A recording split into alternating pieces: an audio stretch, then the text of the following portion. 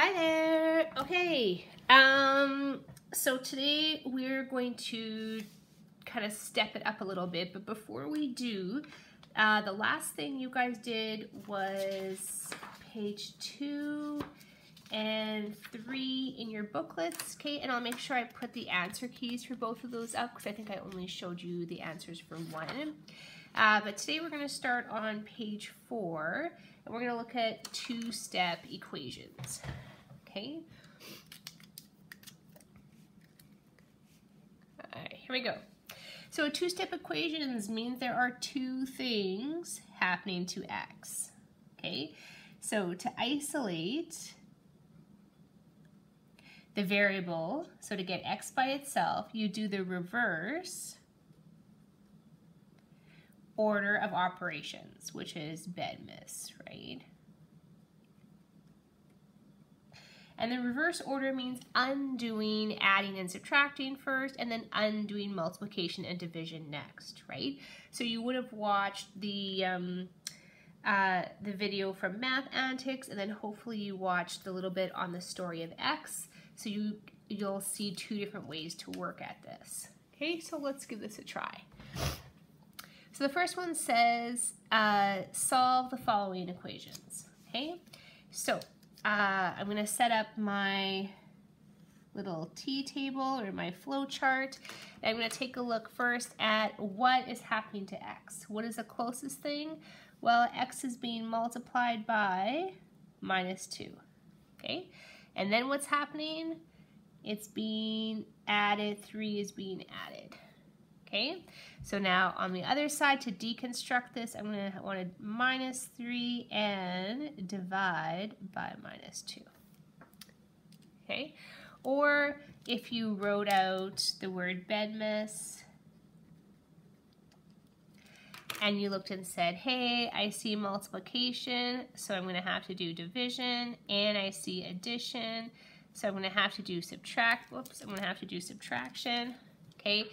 And instead of moving this way, you move this way. That works too, okay? Whatever method works for you, okay? So I'm gonna start here. So I want to subtract 3 from both sides. Okay, so subtract 3, because remember, whatever you do to one side, you have to do the other side of the equal sign. So now I have -2x equals 4, not 7. Okay, so I've done that one, and now I'm going to divide everything by -2. Okay, so divide everything by -2, divide everything by -2. So -2 divided by -2 is just x. 4 divided by -2 is -2.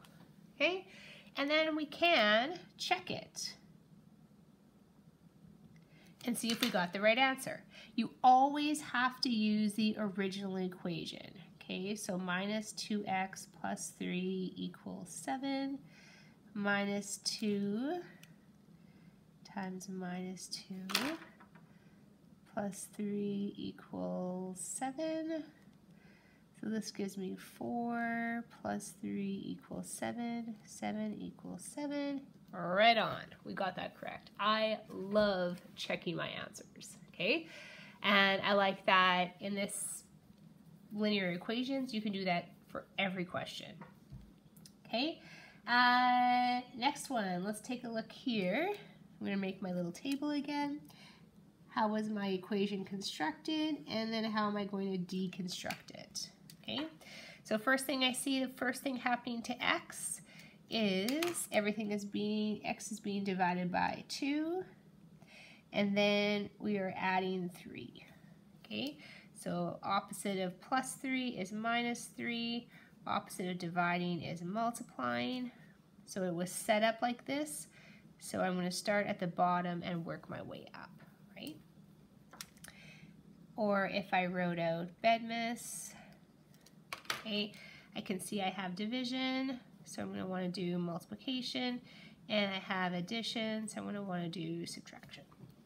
Okay, so let's give this a go here. So first thing I'm going to do is subtract 3 from both sides. Took care of that. So now I'm going to have just x divided by 2 equals 11 minus 3 is 8. Okay, and then I'm going to multiply both sides by 2. Multiply this by 2. Multiply that by 2. So the 2's cancel out, and I'm left with x equals 16. Okay, so let's check it and make sure we got it right. So I have x over 2 plus 3 equals 11, 16, and I'm just using different colors just so you can see my work and just so you can see me replace x with the value we found. Equals 11. Okay, x or 16 divided by 2 is 8 plus 3. Left side, 8 plus 3 is 11. Right side, 8 plus 3 is 11. Right on. Excellent. Okay, so you're just always simplifying each side of the equation until you see, hopefully you have the same number on both sides. Okay, take a look at the next page. Okay, the next page says, at the top here, it says a flow chart can be used to help you organize the order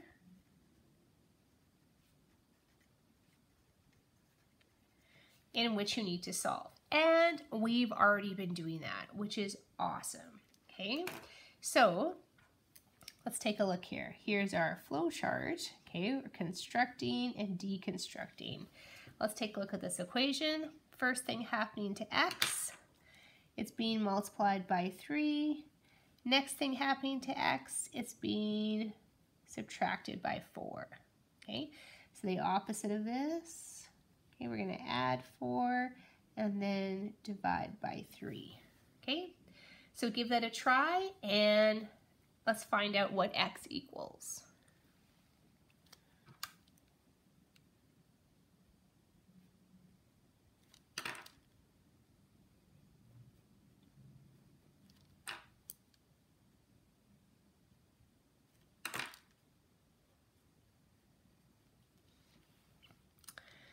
Okay, and now you can check it.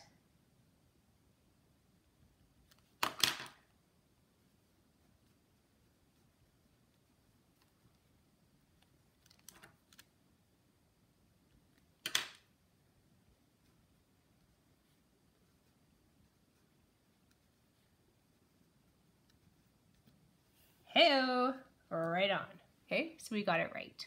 Okay. So I'd like you to try the next two ones as well. Okay.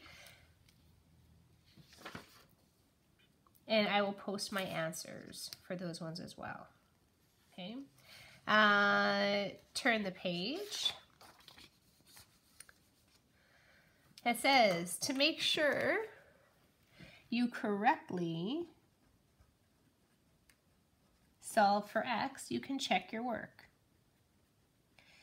To check, put the answer for the variable back into the original equation.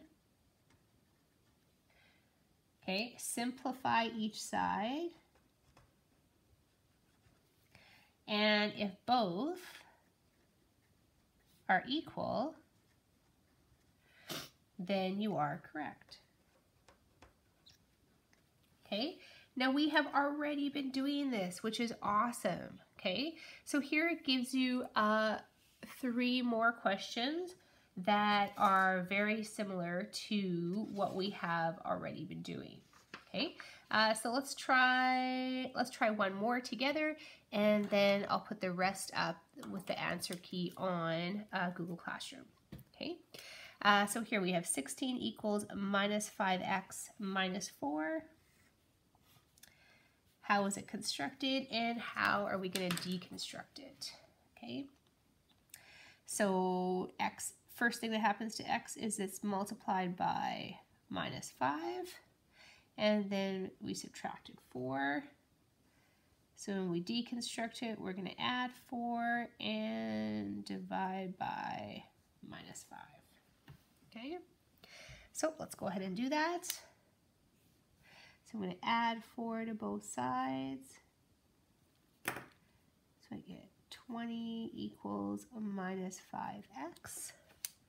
Okay, did that one. And now I'm going to divide by minus 5 on the right, divide by minus 5 on the left.